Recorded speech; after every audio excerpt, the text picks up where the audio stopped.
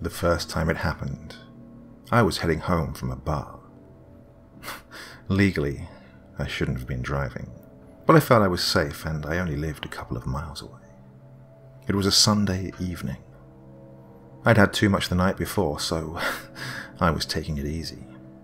My job is miserable enough without a hangover on top of it. In hindsight, it was the opposite of the perfect amount of buzzed. I wasn't drunk enough to write off what had happened as just a thing I imagined, and not sober enough to preserve a useful memory of the event. I was at a stoplight, about to turn left on Woodland Drive. While fiddling with the radio, I felt what I can best describe as a vice lock down around my right ankle and pull my foot down on the gas pedal all the way to the floor. My tires squealed, and me and the old Cutlass Supreme barreled through the thankfully empty intersection. I pulled my leg back as hard as I could, and after 2 or 3 seconds, I was free again. Luckily, 5-0 was not in sight, otherwise it would have been another night in the drunk tank. I parked Mary Jane, yes, that's what I call her, on the street in front of my house, and vaulted out of the driver's side like I was sitting in a Bond-esque ejector seat. Before you could say, "Mothers Against Drunk Driving," I was in bed, with the covers securely around my neck. That night, sleep was at least as fitful as you would imagine. Monday morning sun stampeded through my blinds like a soulful, ethnic mother waking her kid up for school.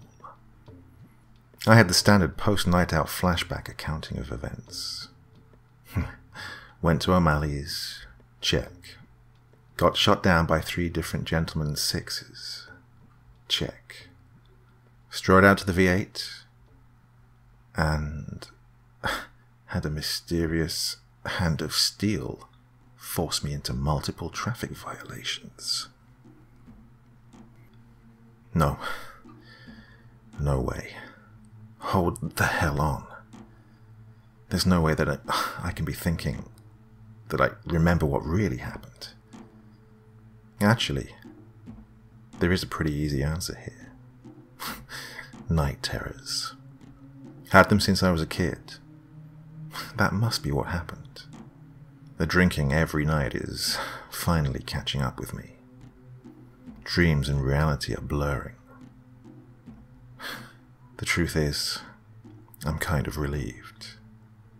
I've been looking for rock bottom, and now I found it. Time to jump on that AA bandwagon. 9:23 a.m. I arrive at the office. That is kind of my on time. With last night's dreams or events or whatever pushed as far to the back of my mind as I can manage, I plop down in front of my computer. After the requisite hour it takes me to plow through the emails that came in last night, the trusty feeling of only being almost behind enough to get fired settles in. Time to fire up that aged first-gen iPad mini I keep hidden in the desk drawer and check on my Town Hall 9 account. We are in a war, after all. I give the handle that magic up and back pull it requires to open her up. I grab the tablet from the back, and at that moment, all hell breaks loose. An unalcohol-related, ice-cold hand encompasses my wrist and violently jerks my hand deeper into the drawer. I let out an involuntary shriek, steady my left hand on the desk, stand up as much as I can, and try to pull myself free. After a moment, I am loose of the frigid grip and stumble back a few steps. This, of course, draws the attention of my cube neighbours. I stabbed the hell out of my finger. There was a thumbtack or something in my drawer, I stutter out. Cradling my hand, I walk quickly to the restroom. There was no wound to treat, but damn it if I didn't need a moment to myself. After more than a few minutes staring into the mirror, and a few splashes of water on my face, I headed back to my desk. For the rest of the day, I sat as still as possible, ignored my desk phone every time it rang, and punched out at 5 p.m. on the dot. I was more than a bit wary of Mary Jane, but I really needed to get home. The heavy mechanical click of the key in the door lock was always satisfying to me. To call her a classic is a stretch, but she used to be my mum's car. I've been driving her every day since Ma passed. A bit of a tribute to the old bag, I guess. I couldn't stand her, but that doesn't mean I didn't love her. It did hurt a little when she passed. Took a nasty tumble down the basement stairs. She laid there for 3 or 4 days. The coroner wasn't exactly sure how long she'd been dead, but he said the fall almost certainly killed her immediately. The head trauma was such that, if anything, she only survived unconscious for an hour or 2. I was the one who found her. It was on one of my obligatory check-ins. Might make me sound like an asshole, but I was the only family left, and I didn't want her willing what she had to some charity or the like. I stayed as close as I had to. Now, don't judge me too harshly. It wasn't like I was the apple of her eye or anything. My older brother, the family success, died in a car crash 10 years ago. Dad was long gone. Liver cirrhosis. Go figure. Point is, if I hadn't stumbled across the scene, she'd probably still be there rotting on the concrete floor.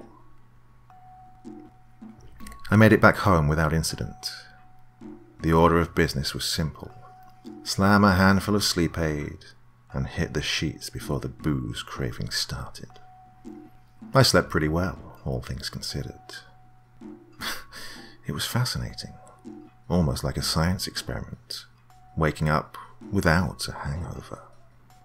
Hey, maybe this is what turning over a new leaf feels like, I said to myself. I was up at 7:30, made a breakfast that did not consist of fudge-dipped granola bars and cigarettes, and was out of the door in time to be early for work. I completed the first honest day's work in months. Even stayed a few minutes late and bounced out the door with what I can only describe as a spring in my step. I think AA probably has a term for the false high you experience when you make it through 24 hours of not debasing yourself. Not that I cared. It's 2 a.m. and I'm awake. My mind is a train wreck. I'm going a mile a minute, thinking about what has happened the last couple of days. There doesn't seem to be an answer other than I'm going nuts. I'm hallucinating to the point my body is actually manufacturing physical phenomena. It's obviously not possible that an invisible hand is randomly grabbing my extremities. So, the only option is that it's all in my head. Yeah, I need a drink. My bedside lamp is always on and shines most of the way to the kitchen, so I roll out of bed and start walking in that direction. Around the corner, and am immediately enveloped in ink-black darkness. The light that once poured down the hallway behind me is gone. I turn quickly and take a frantic step back the way I came. Nothing. No light at all. I reach out for the wall next to me to fumble for the switch, but I grasp not a thing except for empty space. Another step, another reaching out, and still nothing. I feel a panic attack rage to life, but before I can even experience the second tachycardic beat of my heart, a hand roughly grabs the top of my head and jerks me face first to the floor. I managed to turn my head slightly just before contact. I avoided smashing my face, but caught a pretty serious impact on my right cheek.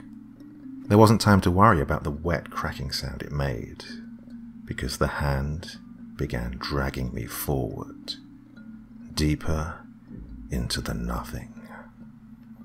For a moment I swatted at the hand, but never felt it. It was like it could touch me, but I could not touch it.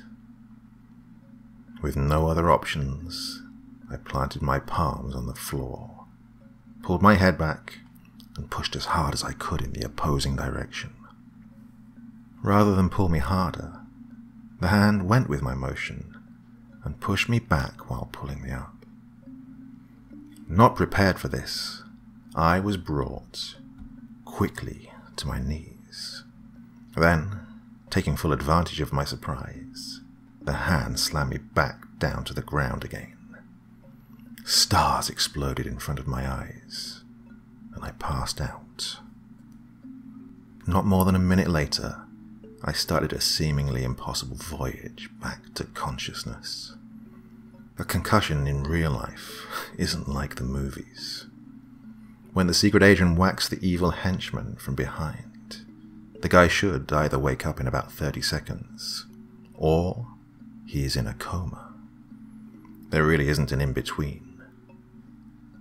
As my vision slowly focused, I could make out the light coming from my bedroom and the light switch on the wall just above me.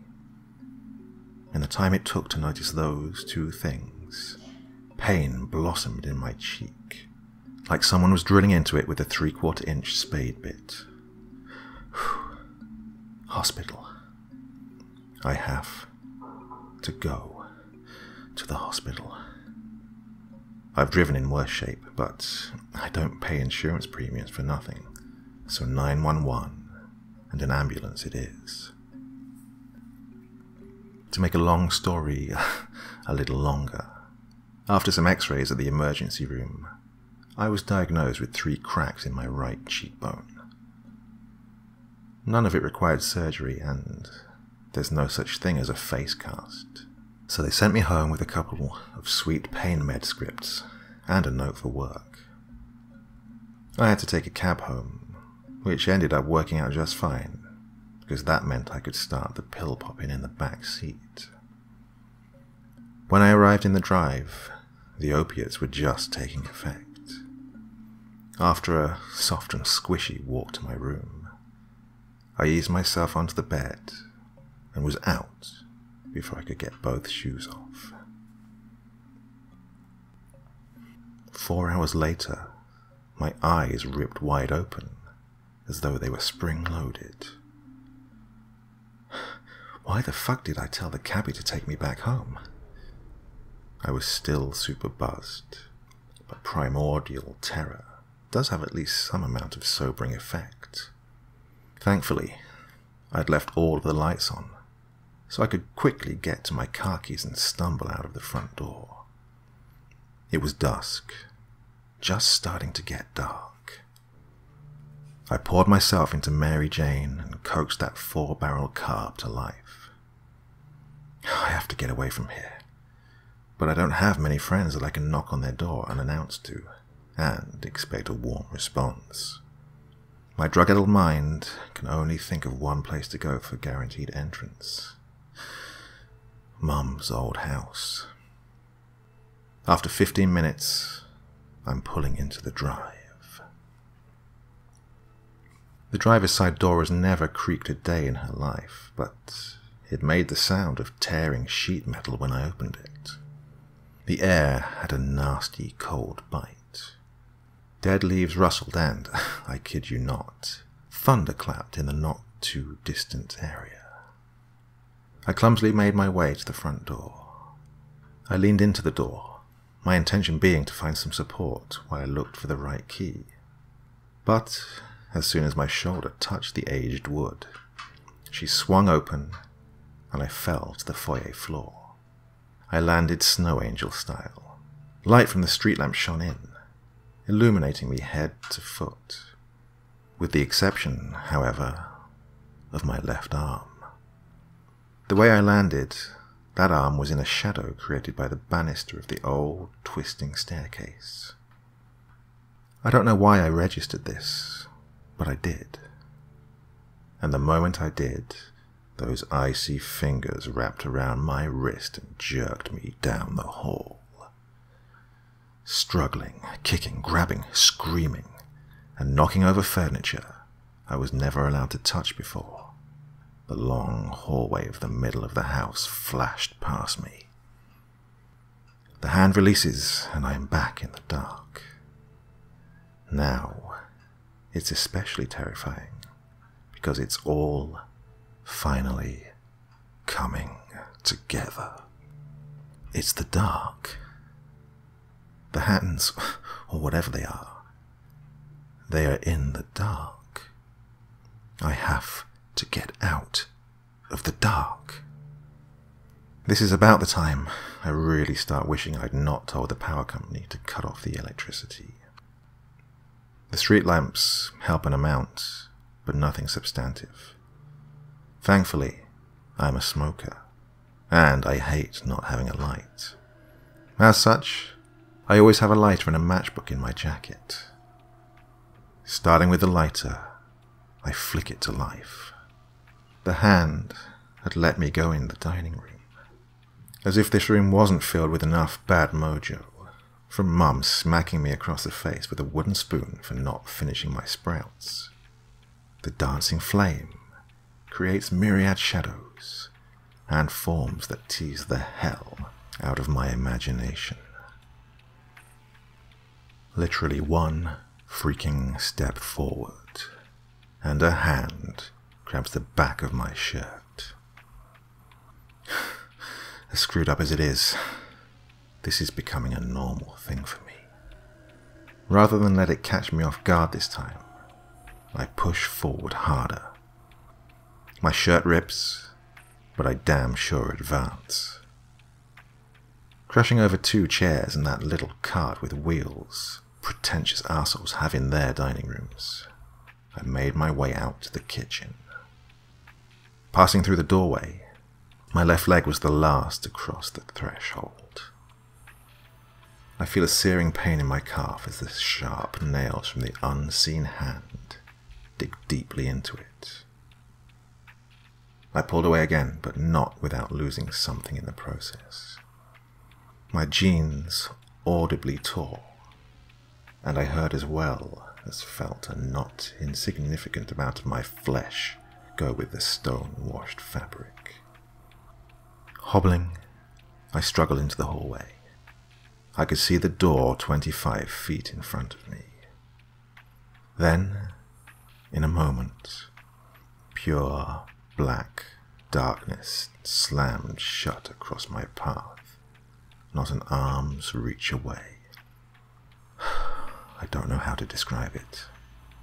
It was a darkness so complete and comprehensive that it was as though the front half of the house no longer existed. It was like staring at a sheet of black construction paper.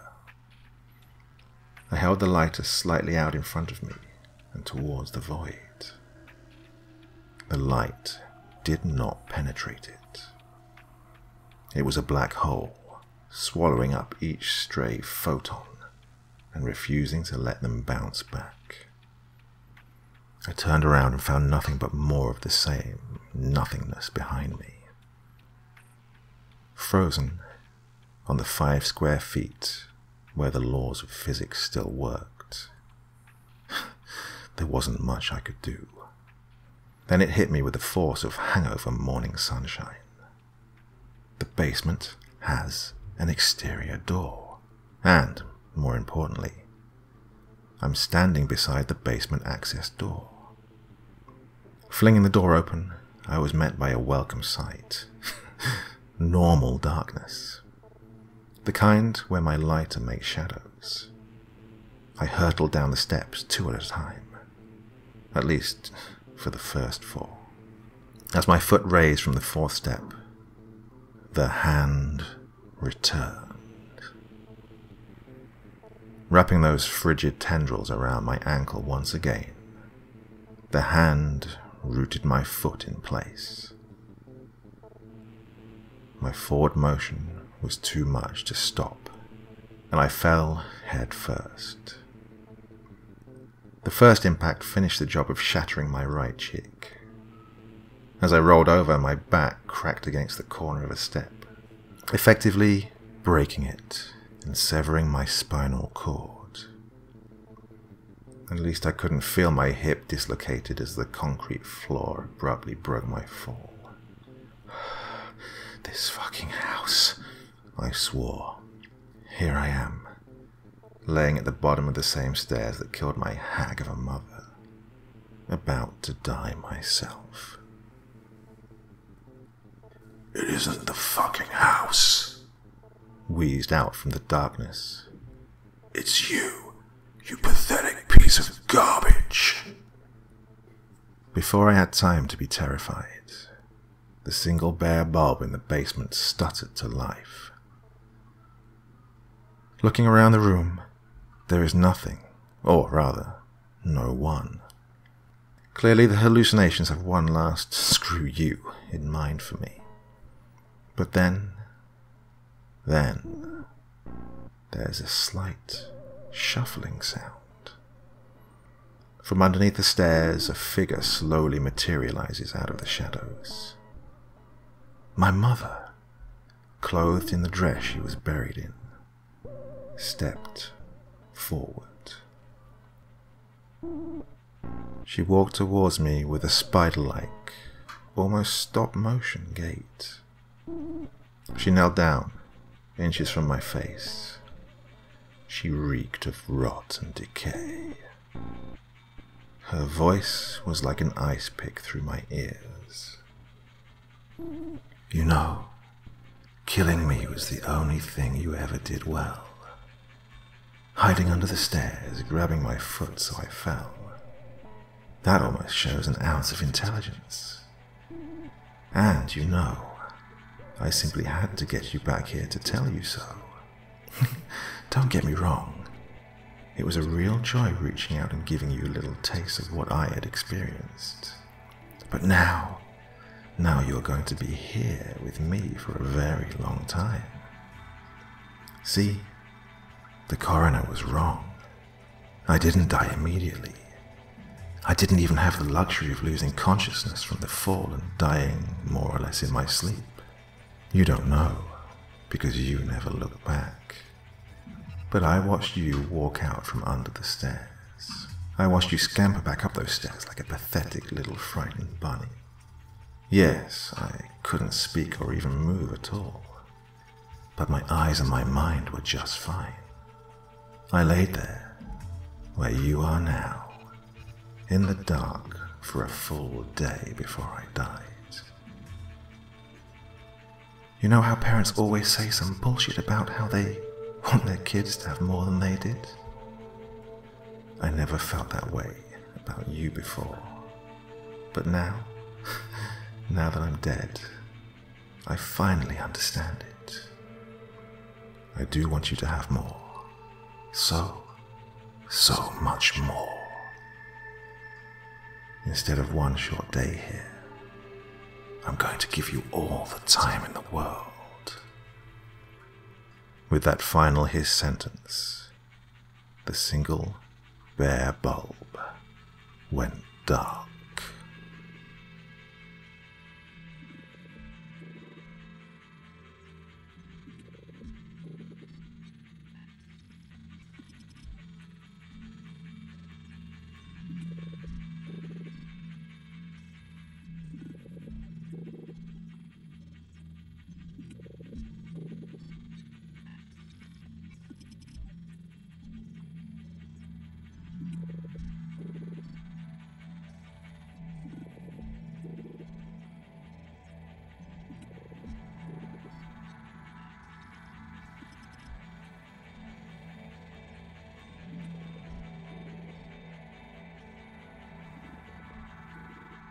Thanks for taking the time to drop by and watch this video.